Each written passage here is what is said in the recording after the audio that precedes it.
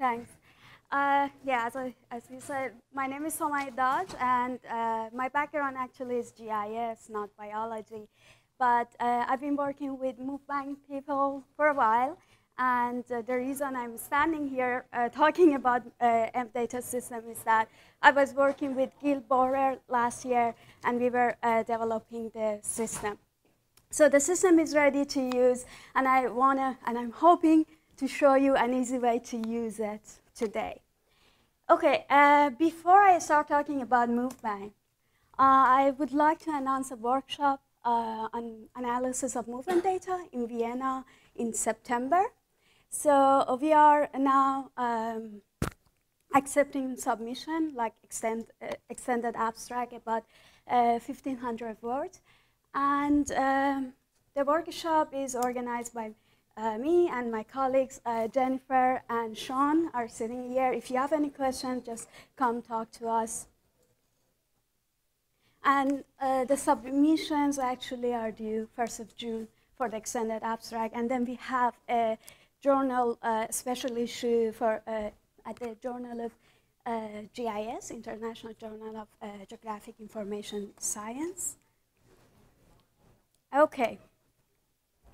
So I don't have to introduce MoveBank or Env-DATA. You all know by now why it is important that we need to connect movement data to environmental variables. So basically, the goal of this Env-DATA system was to develop a tool that everybody can use, and it's easy to use tool to basically co-register animal movement data with environmental data. And at the end, you as scientists, you can basically explore the relationship between animal movements and their environment. So the paper that is published in Movement Ecology, actually, I put it in, so I created a word cloud for it. And as you see, talks about movement a lot and environmental variables and data. So we are talking about data a lot here in Env-DATA system. So the system is based on MoveBank, as you know it, and basically it's free to use for everybody for collaboration and sharing data. And also Env-DATA is free to use for all. So basically, Env-DATA brings environmental data from different sources like NASA, NOAA, USGS, and ECMWF weather data. And if you want to see or read more details about this system, I refer you to the paper that we published about this system in Movement Ecology, and Ran just pointed out. Here, I want to just give a short tutorial how to use the system.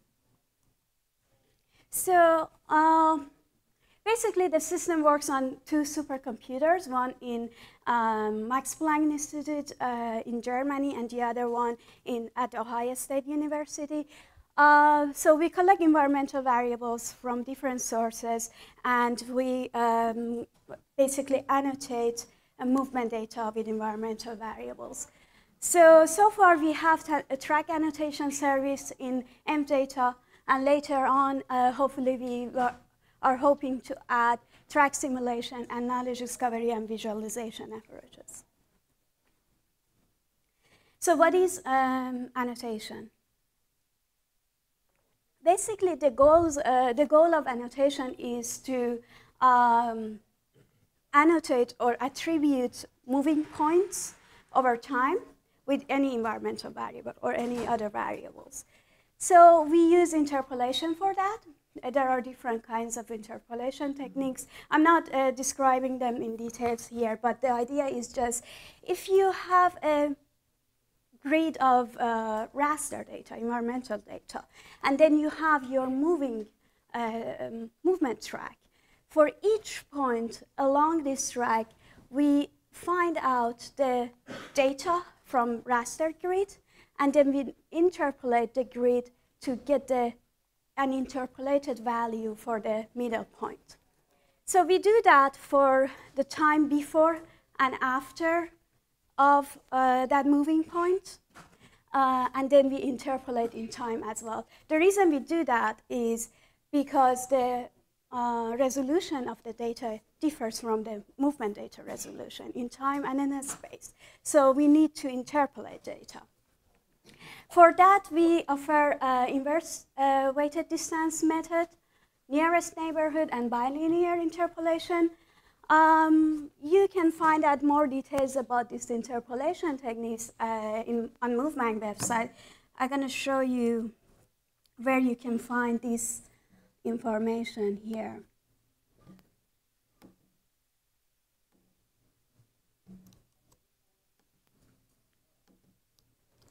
Okay. It's fine. Okay, so here Sarah provided. Oh, okay. Where is my web page? Okay.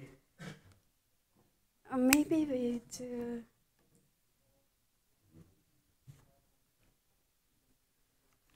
Need to mirror the screen.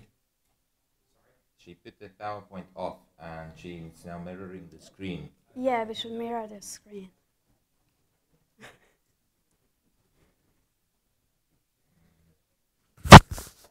That's the demo effect.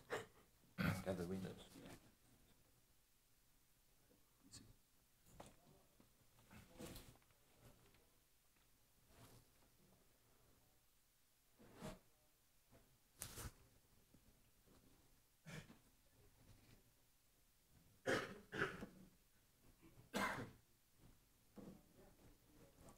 Okay, but I want to show the web page. Okay. Okay, good. So here in this web page on MoveBank, you have the link on my slides. You can take a look later on. We have a set of information about different interpolation techniques that you can read. And also there are some references for that as well. So let's continue. Oh, right. Okay. So now I want to actually show you how does the system work. Before using it, you of course need an account. How many of you have an account in MoveBank? Good. So we don't have to create a new account now. And how many of you do you have a study in MoveBank? Good, good. So you need a study, or you can use any existing study which is free for everybody to use, or you use your study to annotate your movement data. So we need an account and we need a study. I already logged into MoveBank, so I don't have to sign in. If you don't have an account, you need to sign in there.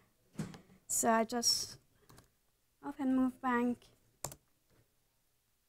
and then, so here is MoveBank. You all are familiar with it, hopefully.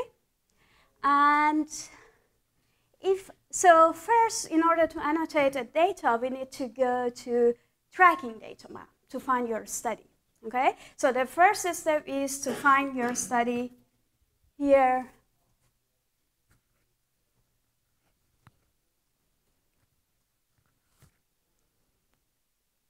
It takes a while.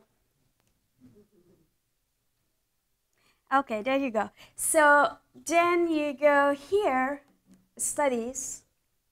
Then you find a list of the studies, either that you own, or you are data manager, or you are allowed to actually edit and work with the data. Okay? So here, I'm going to choose the Galapagos studies. Galapagos albatrosses, basically. And then, unfortunately, here is okay.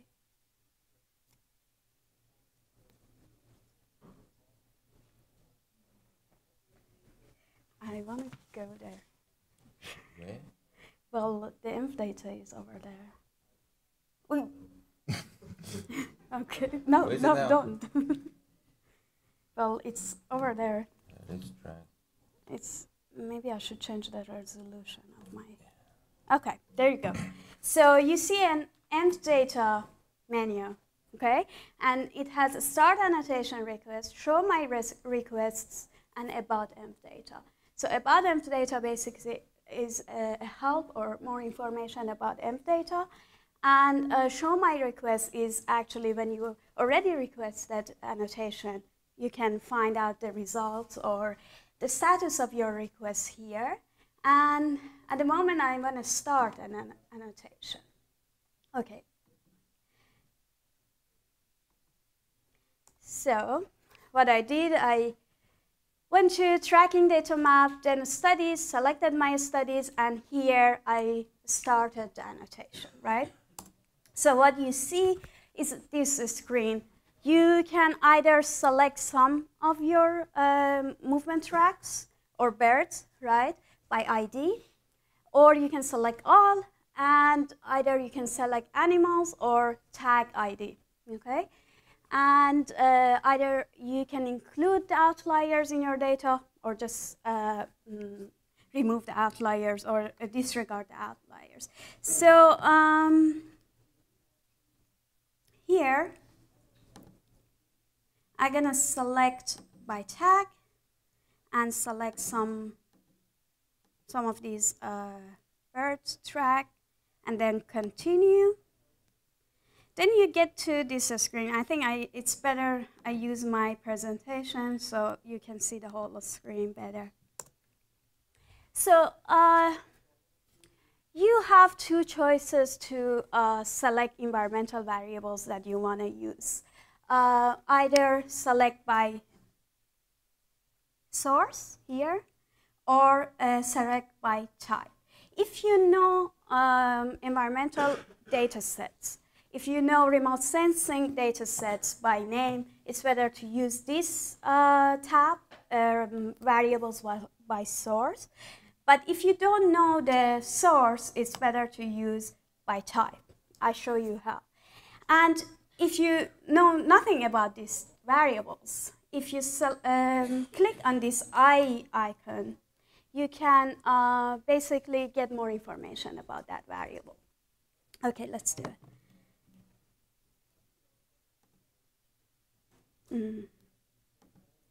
Okay. Oh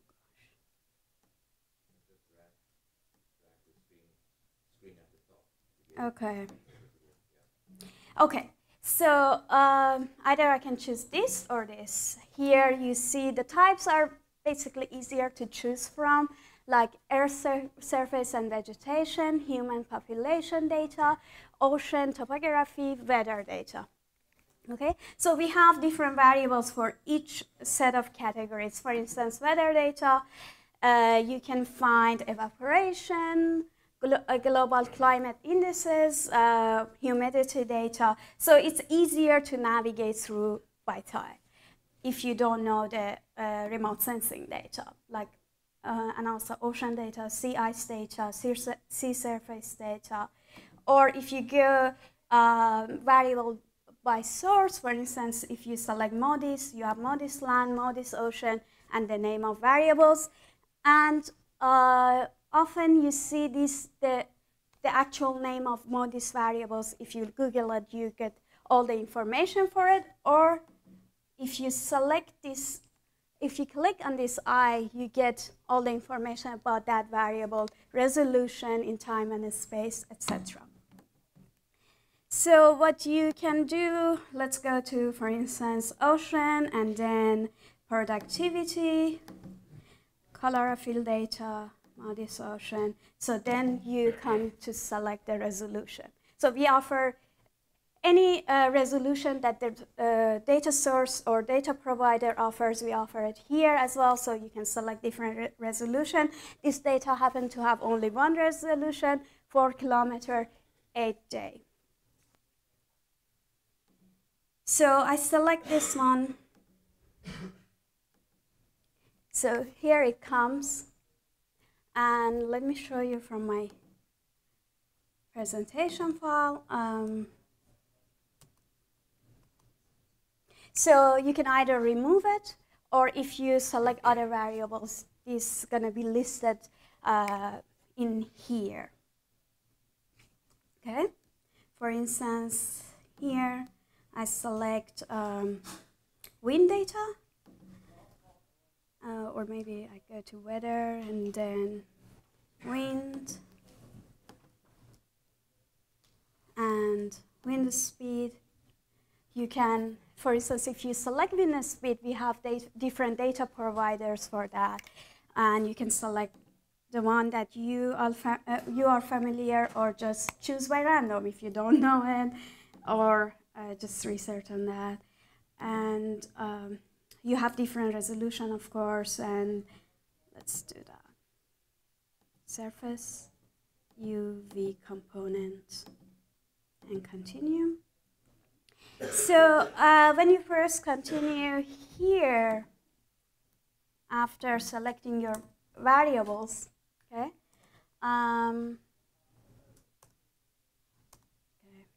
you get to choose the interpolation method. Okay, so for some of the variables that are like categories, we already removed the other types of interpolation, and we only give you a choice of nearest neighbor because it's the right interpolation to use. Otherwise, you have 3 different choices of bilinear, nearest neighbor, and inverse weighted distance that you can select. So the fastest would be the nearest neighbor interpolation, getting the nearest point and adding the attributes to your point. Yes? How do you, as a user, know which is going to be your best method? Well, as a user, I would say you need to read about different interpolation techniques, how they actually work. But so for inverse weighted distance, basically the distance of the grid points to your actual moving point matters. So the closer the distance is, the higher contribution of that grid point has to your point value, basically. So I would say it's a more precise technique to use, but it's also, let's say, costly to use because it needs some computation. So, well, I would say bilinear or, yeah, okay, so bilinear or inverse distance weighted approach are more accurate, but you can also use nearest neighborhood, but also it depends on the resolution of your data. For instance, if you are choosing a low resolution data sets, you may want to use nearest neighbor, not to get data from further points, right? Yes?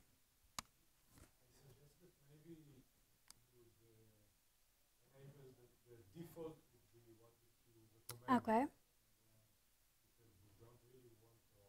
So you need a default as well?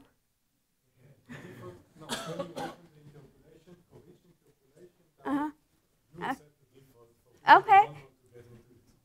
Is Rolf here? Okay. He could answer. So, well, we can do that. Already we added like a suggestion list for what variable, which variable you use what interpolation. And I believe this system actually uses that suggestions. For instance, if you use a categorical data, you don't get any other choices but nearest neighbor. So you know you should only use nearest neighbor, right? They are one of the nodes on AMoveE explain each of these in a much quicker way. Yes, and that's why, yeah, go ahead. So bilinear is the default, and then, yeah. Yeah, well, the system is changing a lot. I'm not, I mean, I don't know the latest status, but maybe yes. But also the page that I referred you to has more information about interpolation techniques. Okay, so you choose your interpolation technique. And for instance, here I chose nearest neighbor for all. And then you add your email address. Usually by default, when you are logged in your account, it detects your email address and puts it there. But if you want to change it and send your request to other email addresses, you can change it there. And then you can add a name for your request, which is very important actually when you are requesting a lot of annotation. It's better to choose a meaningful term for it so that you can find it better later on when you are looking for it. Okay?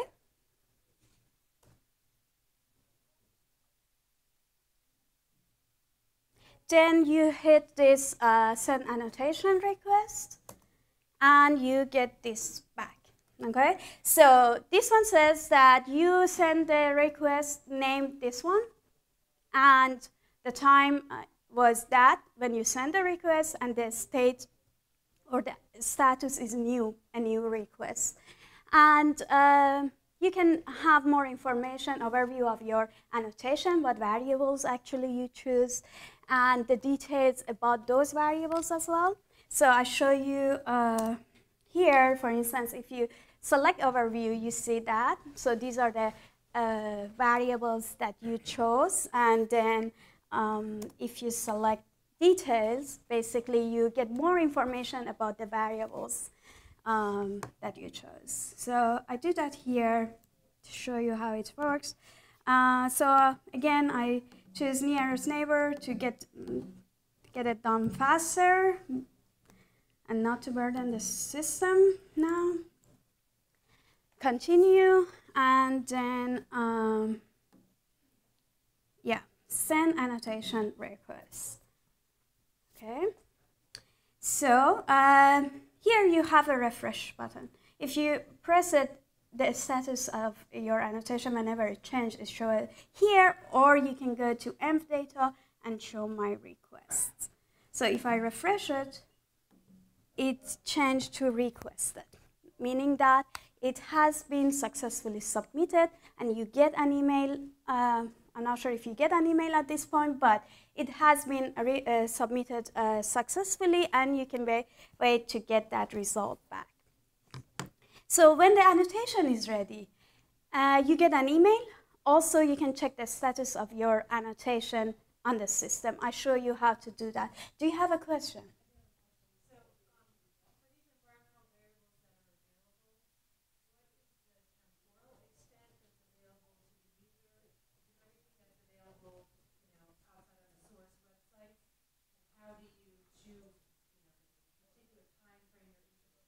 Okay, so we provide everything that data provider provides. So we don't have a data outside the period that actually data provider supports. And you can find out that information when you go to that variable, the I button next to that variable. If you press it, it says what is the data period, the temporal period that we have data for. So you can find out that if you have like moving data before that or after that that is not supported, so it is better not to choose that variable. Otherwise, you get null data for that period. Yes, if the data is available, yes, you get the whole thing. Yeah. So I closed this window, and I wanted to show you how to check the status of your annotation, or how you can download actually your annotation. So if you go to show my requests, you get different requests that you had. This is delivered, meaning that I already downloaded that. This is available, so the annotation is just done. The one that I submitted, this one that I submitted right now, it is being done and transferred to me. I should have got an email. I didn't check my email, but I can get the download link here too, okay? So then you get the data.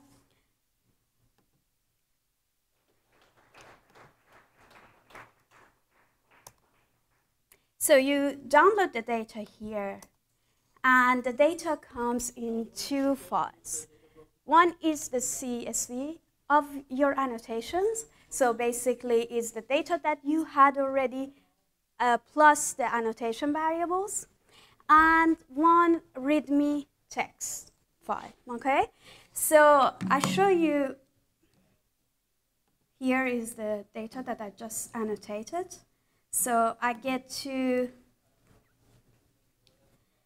well, if I go here, I have my annotation here. So I get a CSV file and a README. So if I open that CSV file, hopefully I can show you on this screen.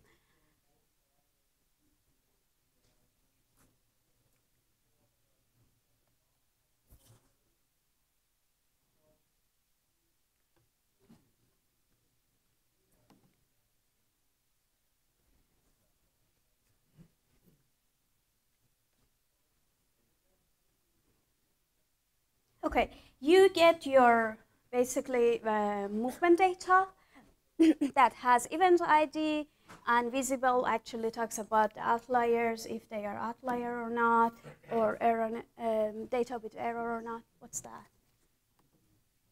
And timestamp, location, longitude, latitude, and other information that was already in your data, right? And at the end of that file, you should get the variables that you requested, okay? So I requested Modis Ocean Aqua Ocean Color. So the whole name comes there. You can change it or not.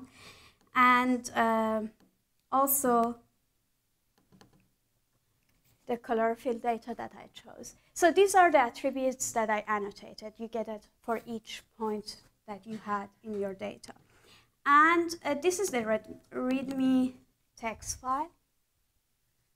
So you have some information. When did you submitted the request and the access key. So if there is an error or there is a problem with your annotation, this access key is a unique identifier for your annotation request. You can send an email to support at movebank.org with that access key and ask why the error happened or what is the problem with data. Yes?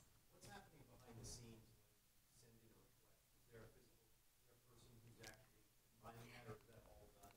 Gil is sitting there. Yes, I had a picture for that too, but I didn't use that.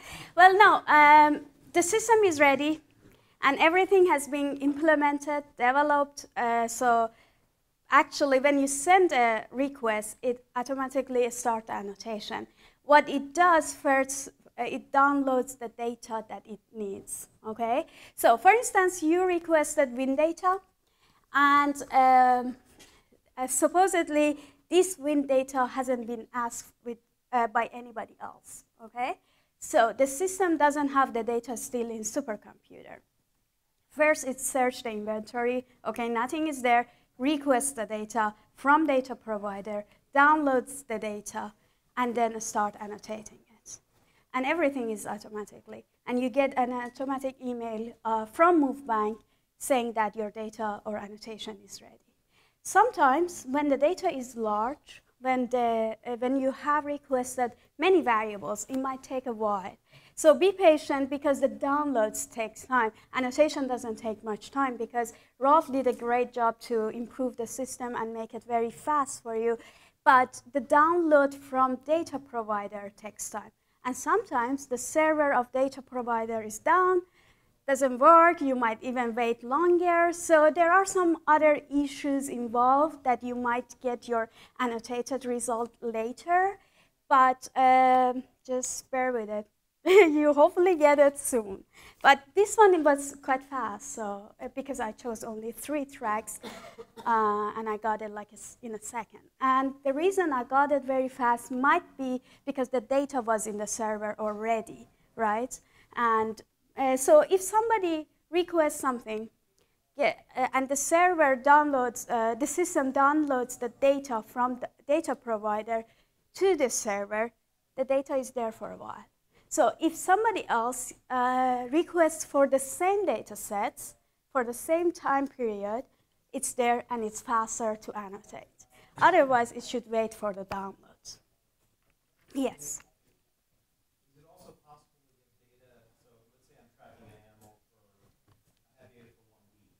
Yes.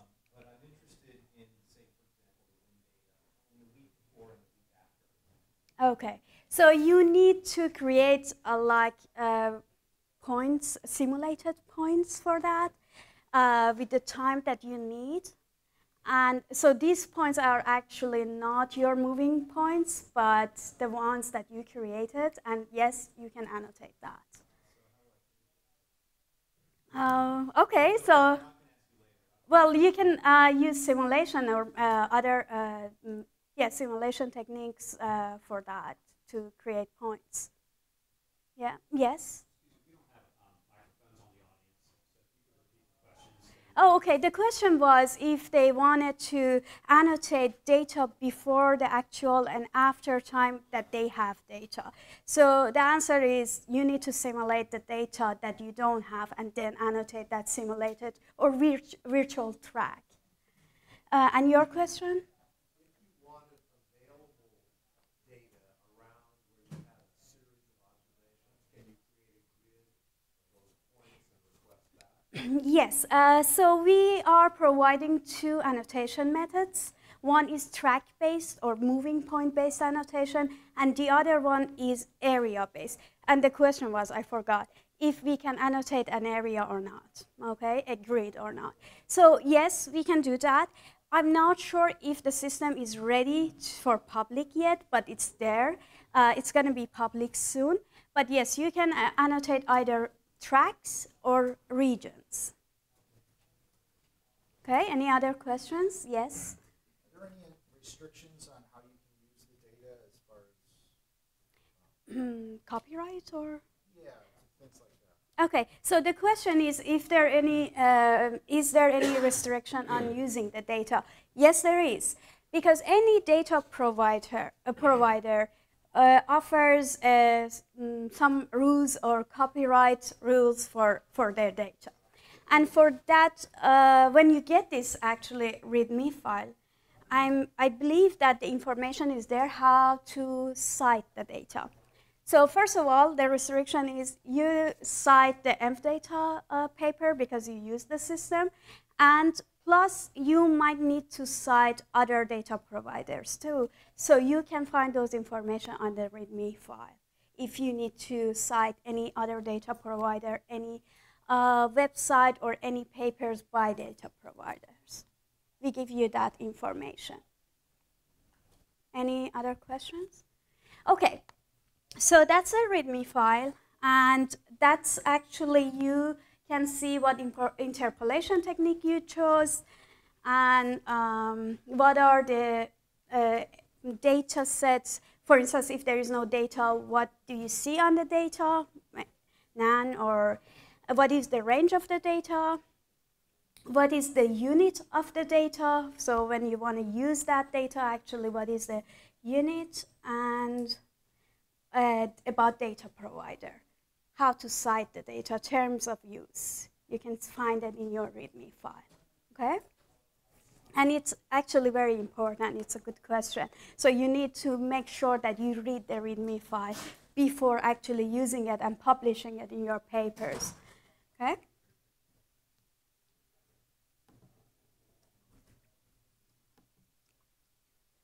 So, yes, Ron? Do you have a special quality control measures, or you only depend on feedback from you? So no, actually, any parameter that we make publicly available, we tested before. So that is why we are releasing the data one by one and not all at once, because for each variable, actually, we annotate the data ourselves, and we check with actual data provider data from data provider, and we compare the results if we do the annotation right or not. So we do quality control before releasing the variables. But I'm sure there are going to be some glitches or problems, so we really welcome feedback from users. Other question? Okay. How much time do I have? Okay. Good. So the data that you get, as I said, include these parameters that are already in your data, and any additional attributes that you requested comes afterwards.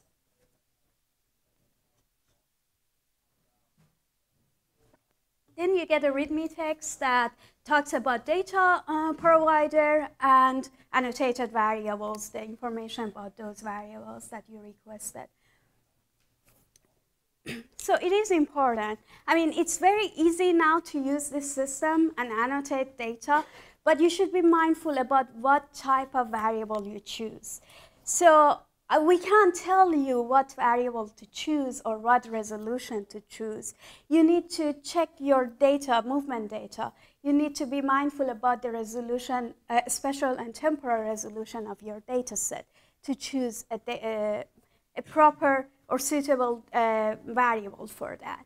And as you notice, there are so many data providers, so many from the same variable, you might get data from different data provider. So we recommend that either you talk to people who know remote sensing and environmental data set, or you do your own research before selecting variables, because we can't tell you for all these data what to choose, what not to choose, right? And Ran yesterday showed when you choose a different resolution, environmental data from different resolution than your actual movement data, you might get a wrong result. So be mindful about that. And yes, of course, interpolation techniques also matters and might change the result slightly. And if you have any questions, if you see any problem with the data, write email to support@movement.com. Unfortunately, I'm not anymore there, but if you send me an email as well, I try to help, and if I don't know the answer, I ask my colleagues. And another remark, so my email address changed because I moved to Colorado Springs. So I have my contact information at the end of these slides if you need to contact me. So as I said, for future extension, of course, we are adding more variables. As soon as we find a new data set, we add it to the system for you. But we also want to develop like visualizations and movement pattern extraction methods with open source libraries to be able to share tools with each other. So if you have any tools, any cool tool that you develop and works well, you might want to contact MoveBank people and try to add it to the system. That would be very valuable to share your tools as well. So now that I have time, I can shortly talk about, so how do we do the research with this annotated data? I believe so far that you're sitting in this room, you have seen many different talks by different people, so you know better than me how to use the data in your research. I just want to show you an example of using Galapagos albatrosses and showing how wind actually assists the movement of these birds from Galapagos to Peru and back to Galapagos to fit their trick. And I think Gil showed, so I don't have to, I don't need to repeat everything again. But so we annotated the data with wind assistant and ocean productivity. And so what you see here, this is a simple visualization, a 2D and 3D visualization of, I think, one track of albatross. And the color shows here the tailwind and wind support. So on the way to Peru, you see that they don't have much wind support, but on the way back, they have a better tail support.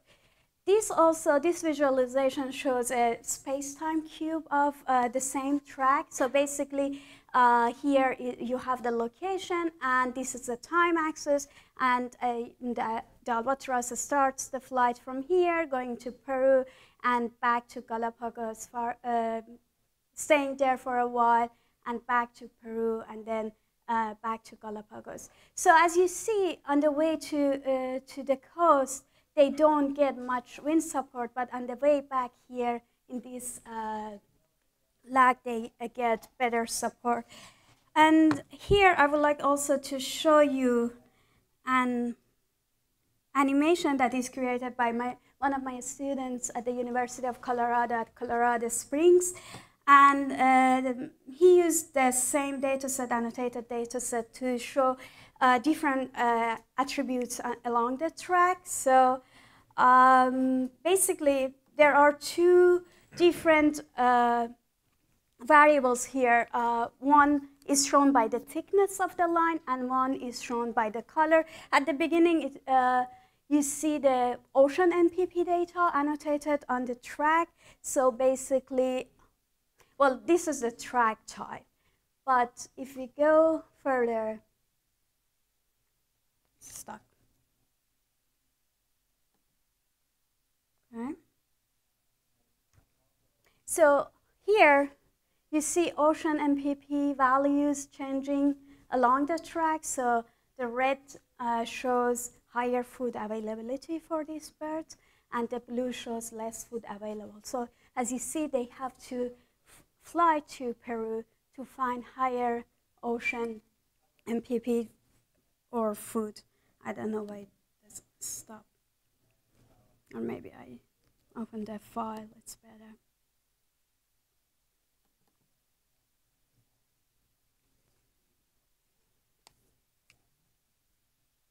Okay.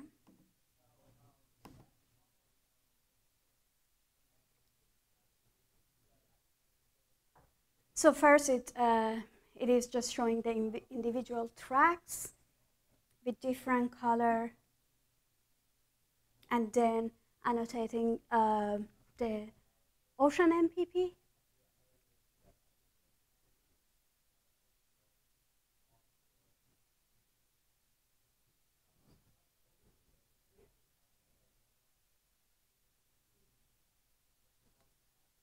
So as you see here, these areas has higher food availability for these birds near the coast.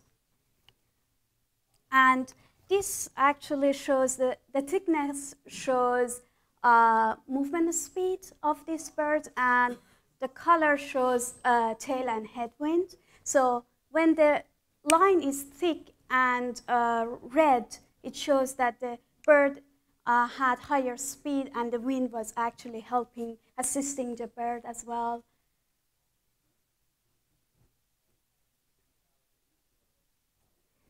And you see that often on the way back to Galapagos.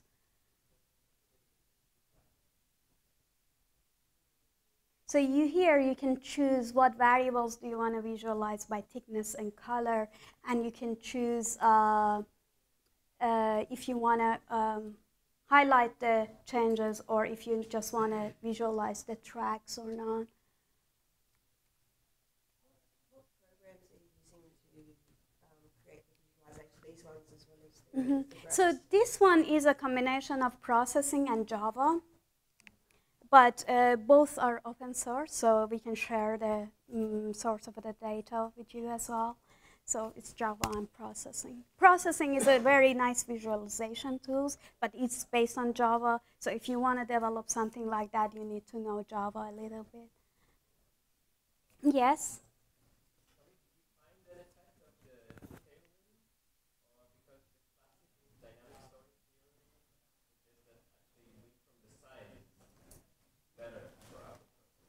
Well, so we looked at both tailwind and side wind, and yes, we saw this presentation doesn't show side wind, but I think in the movement ecology paper we showed that both side wind and tailwind effects. Yes, definitely. Yes. Do you have a question? Yes. In developing EMV-DATA further, has there been any talk about making it possible for users to load custom data sets? What do you mean? So the question is if it's possible to load custom data set. What do you mean by custom data set? Let's say I created a data set myself that's not taking... Like virtual tracks? I'm sorry? virtual track, simulated Like, track. Let's say I wanted to take like multi-year averages of a data set, or I wanted to resample at multiple scales.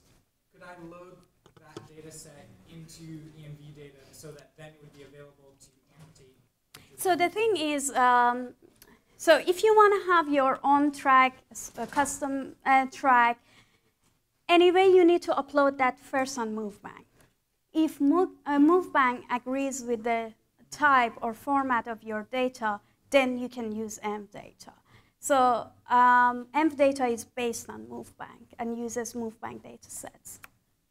Any other question? Yes. So can I upload my data on MoveBank and get the amount of data and visualize it in the way you've done it?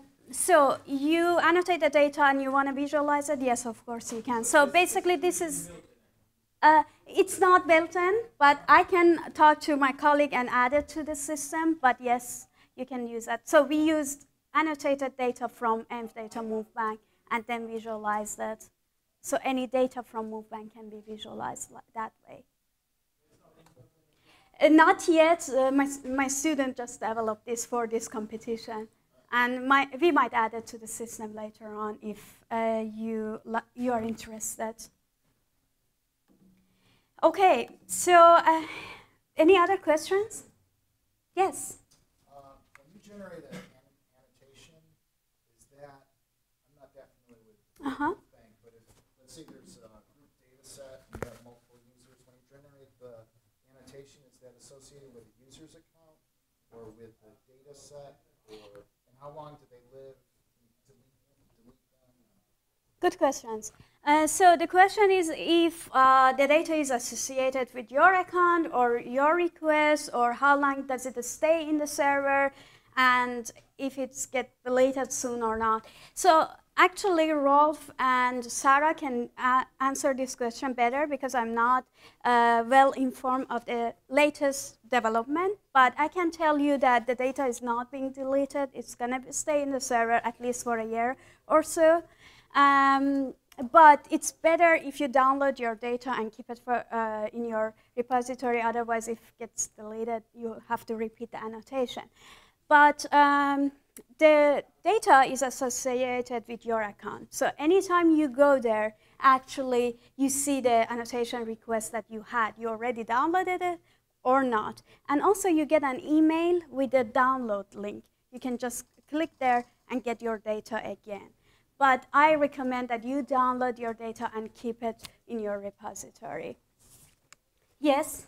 So I have a question that if you make a data processing heavy request on like half a dozen variables, IDW interpolations, and I get my request, but my study is ongoing. I'm continually getting data from Argos. Okay. I want to update, in a month or say, I want to update new annotations. Does the system have to reprocess everything, or can it just skip the annotated tracks and just add on? Okay. So the question is for data that is changing over time and you get more data, what is the best way to annotate data, or how long does it take to resubmit the same data set over and over again? The thing is, as I said, the download takes more time than annotation. Annotation is pretty fast. So if you had already requested that the same data, it's there on the server, and it uses the same data to re-annotate the data. So it's the part that you had requested before, it's going to be fast, but the part that needs data download might take a while. Another suggestion for you, because you are requesting different data sets from different sources, I would suggest use, send your requests in different parts. For instance, if you are requesting weather data, ocean data, vegetation data, send your request based on source, really. So because then it takes longer for the system to download data from different sources and get back to you. And if there is an error, it's difficult to track that error. So it's better if you select more homogeneous data, let's say, or variables, like all ocean, and submit your request. And then submit another request for vegetation, okay? Yes.